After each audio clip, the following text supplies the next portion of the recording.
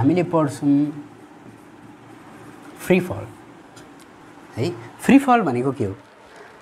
Free फल भनेको के हो? कुनै पनि अब्जेक्टलाई मैले यो अर्थमा झारिदिए है, कुनै पनि अब्जेक्टलाई मैले यो अर्थमा झारिदिए भने के हुन्छ?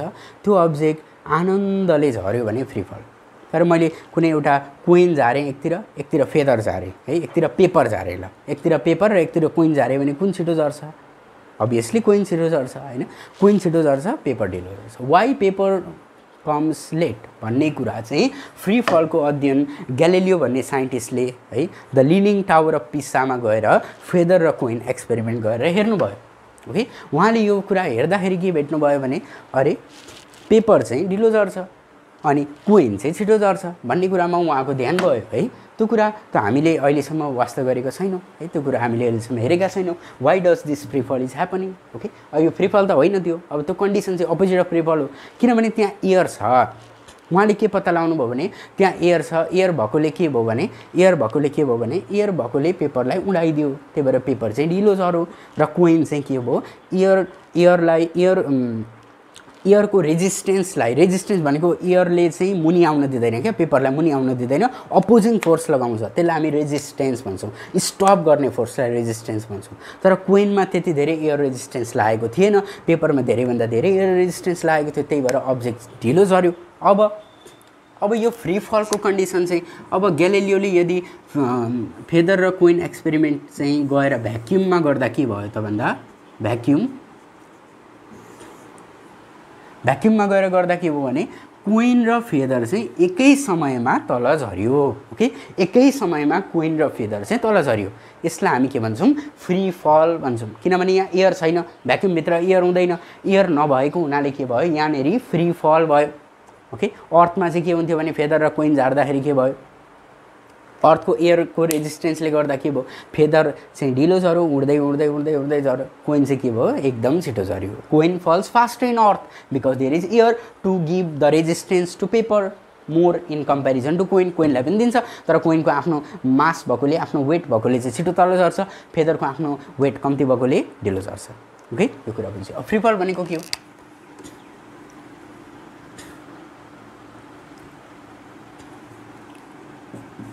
It is the condition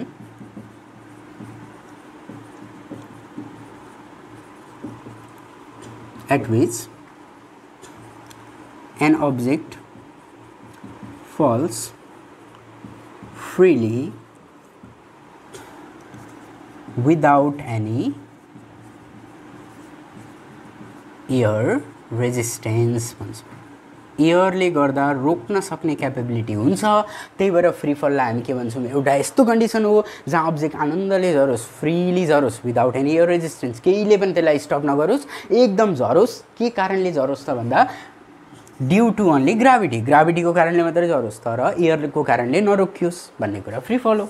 अब हामीले अलिकति कन्डिसन बुझ्छौँ, कन्डिसन फर फ्री फल। ओके, अब कन्डिसन भनेको के हो त भन्दा फर्स्ट कन्डिसन, फ्री फल त जेनरली हुँदैन। हामीले यी फेदर र कोइन झार्यौँ, यी पेपर र कुनै एउटा पेन झार्यौँ है, स्टुडेन्टसँग जेनरली हुने पेपर र पेन झार्यौँ भने के हुन्छ? पेपर ढिलो झर्छ, पेन छिटो झर्छ। यो तिमीले ट्राई गरेर हेरे पनि हुन्छ। अब द कन्डिसन्स फर फ्री फल है, कन्डिसन्स फर फ्री फल। फ्री फल हुनलाई के हुनु पर्यो भने फर्स्ट कन्डिसन के हुनु पर्यो त? फ्री फल हुनलाई no air resistance. Okay, there should not be air resistance. अनि अर्को अब्जेक्ट शुड फल अन्डर ग्राभिटी। अब्जेक्ट चाहिँ ग्राभिटीको अन्डरमा मात्रै झर्नु पर्यो, अरू केहीले झार्नु भएन। ग्राभिटीको अन्डरमा एकदम आनन्दले झर्नु पर्यो, फ्रीली झर्नु पर्यो। Okay, that is called a free फल। It is the condition at which the object falls freely without any air resistance and the condition required for free फल are no air resistance, there should not be any air resistance. यसलाई elaborate गर्ने, object should फल freely under the ग्राभिटीको फोर्सले गर्दा नै object के हुनु पर्यो? Freely झर्नु पर्यो। यति कुरा फ्री फल हो। अब फ्री फल बुझिसकेपछि हामीले वेटलेसनेस भन्ने कुरा बुझ्नु पर्यो अलिकति है। वेटलेसनेस भन्ने कुरा बुझ्नु पर्यो। वेटलेसनेस भनेको के हो? जब अब्जेक्टको वेट चाहिँ 0 हुन्छ त्यति बेला हामी वेटलेसनेस भन्छौँ। कसरी पोसिबल छ अब्जेक्टको वेट 0? यसलाई डिफाइन गरौँ न। It is the condition at which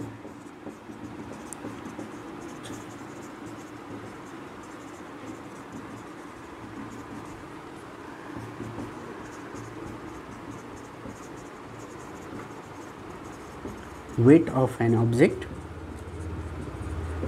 it is the condition at which the apparent weight of an object becomes 0 is known as weightlessness.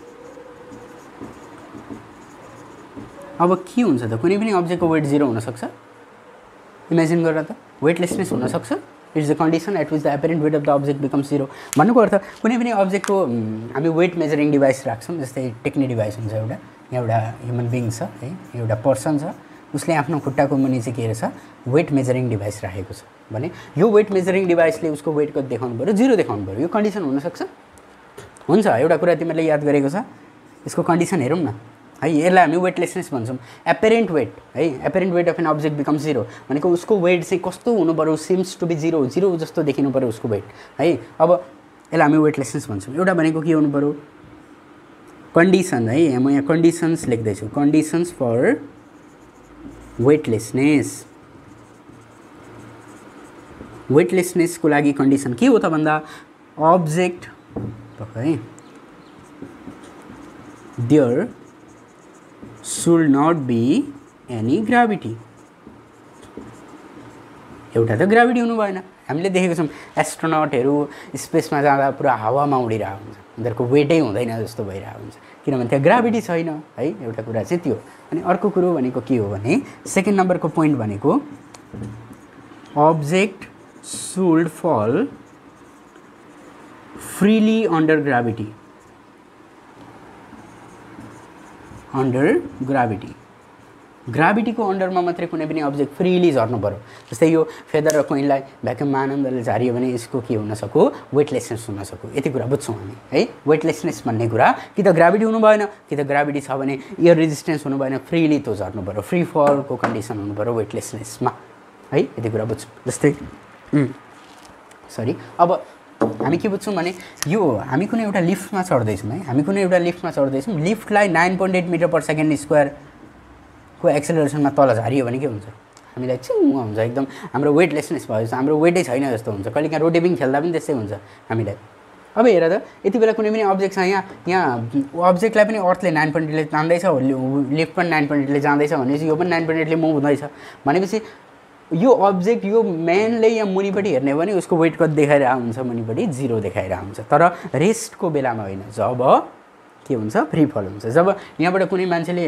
आम्फाल्यो है एयरमा फर एन इक्जाम्पल हामी त कसैले पनि फाल्दैन एयरबाट है अब कुनै पनि मान्छेले आम्फाल्यो भने के हुन्छ मुनिपट्टि हामीले वेट मेजरिङ डिभाइस लगेर राखेको हुन्छौँ भने त्यो वेट मेजरिङ डिभाइस पनि त 9.8मा कुदिरहेको हुन्छ मान्छे पनि 9.8मा कुदिरहेको हुन्छ खुट्टाले त छोकै हुँदैन त्यही भएर एन्सर कति हुन्छ 0 छोए पनि त्यो दुइटै बराबर झर्ने भएर त्यसको वेट कति हुन्छ 0 हुन्छ त्यसलाई हामी वेटलेसनेस भन्छौँ okay I hope it is clear up to hear now we are very near to the our work okay अब एउटा कुरा बुझ्छौँ हामी अब एक दुईवटा क्वेसनको डिस्कसन गरौँ क्वेसनको डिस्कसन गर्दा हामीले के बुझ्छौँ भने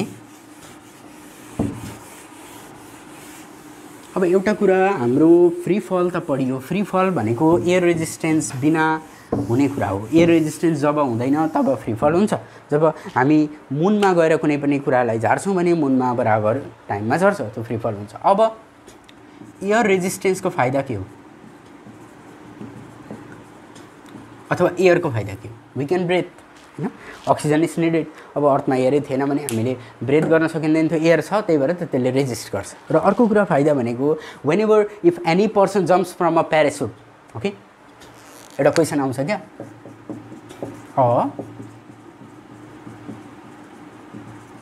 प्यारासुटिस्ट does not get hurt when he jumps from a significant height y.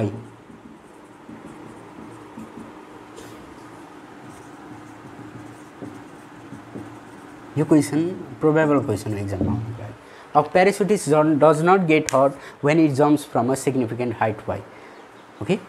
अब हामी भन्नु when a parachutist jumps from a significant height and when he opens his parachute okay parachute जब उसले खोल्यो एकदम प्यारासुट खोल्यो भने के हुन्छ ड्यू टु एयर रेजिस्टेन्स। अब प्यारासुटको एरिया कति भयो त प्यारासुटको एरिया ठुलो भयो पहिला मान्छेको एरिया सानो थियो उसलाई एयर रेजिस्टेन्स कम्ती पर्थ्यो अब उसले के खोल्यो प्यारासुट खोल्यो यहाँ छ पर्सन है a person is here whenever he or she opens the parachute then what happen the air resistance decrease the velocity of a person okay air resistance ले गर्दा प्यारासुट खुल्यो प्यारासुटको लार्ज सर्फेस एरियाले गर्दा air resistance बढ्यो air resistance बढिसकेपछि उसलाई के भयो उसको free फल हुन पाएन है उसको फ्री फल हुन पाएन र के भयो उसको भेलोसिटी डिक्रिज भयो then the person falls with the constant velocity called a terminal velocity हामी त्यो कन्स्ट्यान्ट भेलोसिटीलाई के भन्छौँ constant velocity or terminal velocity हामीले देखेको छौँ नि कुनै पनि अब्जेक्ट चाहिँ प्यारासुट लगाएर झारियो भने के भयो उसको भेलोसिटी कन्स्ट्यान्ट हुन्छ बिस्तारै झर्छ त्यसलाई हामी कन्स्ट्यान्ट भेलोसिटी हो टर्मिनल भेलोसिटी भन्छौँ यो के को कारणले भएको ड्यू टु एयर रेजिस्टेन्स है एयर रेजिस्टेन्सको फाइदा पनि छ हामीले मुनमा गएर प्यारासुट खोल्न थाल्यौँ भने प्यारासुट खुल्दैन अनि मान्छे अब मुनमा पनि धेरै ग्राभिटी त हुँदैन मुनमा भनेको अर्थभन्दा कति ग्राभिटी हुन्छ 1/6 टाइम्स लेस हुन्छ है एराउन्ड अर्थको ग्राभिटी 9.8 थियो भने मुनको ग्राभिटी 1.6 हुन्छ 1.63 समथिङ हुन्छ यसलाई हामी 1.6 भन्छौँ एप्रोक्सिमेट भ्यालुमा ल अब मैले सक्न खोजेँ अब हामी एउटा क्विक रिभिजन गर्छौँ हामीले आज के पढ्यौँ ग्राभिटेसनल फोर्स पढ्यौँ ग्राभिटेसनल फोर्स भनेको तान्ने फोर्स अरे के हो त ग्राभिटेसनल फोर्स भन्दा it is a force of attraction हो ग्राभिटेसनल फोर्स भनेको फोर्स अफ एट्र्याक्सन हो which attract any two object है अनि न्युटन्स युनिभर्सल लॉ अफ ग्राभिटेसनले हामीलाई के भन्यो भन्दा force of attraction is directly proportional to the product of mass and the force of attraction is inversely proportional to the square of the distance between them यति दुईवटा कुरा बुझ्यौँ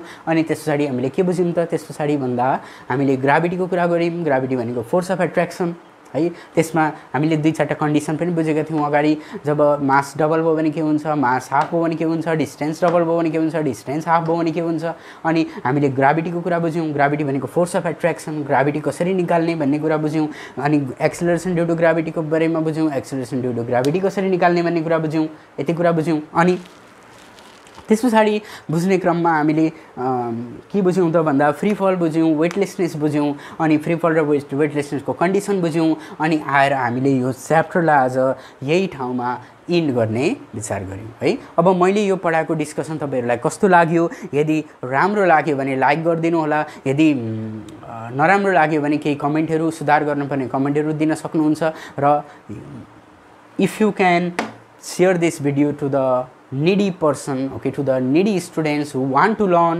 in during this time by sitting at home then you can obviously share this video and help me to make my work success and in coming days I will bring my video okay म मेरो video लिएर आउने नै छु पक्कै पनि अब अरू च्याप्टरमा पनि हामी भिडियो बनाउने छौँ र यो भिडियो मन परेको खण्डमा शेयर गरिदिनु होला र मेरो च्यानललाई सब्स्क्राइब पनि गरिदिनु होला यदि मन पर्यो भने मन परेन भने ठिकै छ हेर्नु होला र अरूलाई शेयर पनि गर्न सकिन्छ केही फिडब्याक छ मैले सुधार गर्नुपर्ने भने कमेन्ट बक्समा लेखिदिनु होला र यति भन्दै म आजको भिडियोलाई एकदम इन्ड गर्न चाहन्छु यहाँहरू सबैलाई मेरो नमस्ते धन्यवाद।